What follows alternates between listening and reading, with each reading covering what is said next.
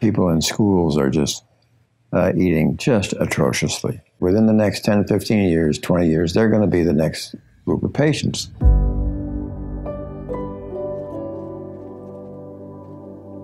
I think we tend to underestimate the public's ability to change if we're willing to give them the science.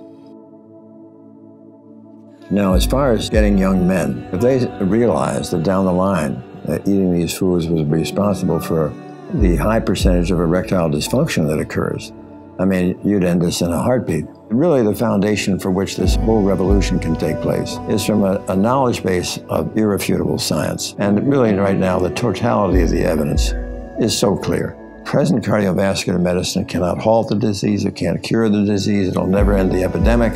I think we're at a point now where it is absolutely unconscionable for a physician to treat a patient with cardiovascular illness who does not mention this option.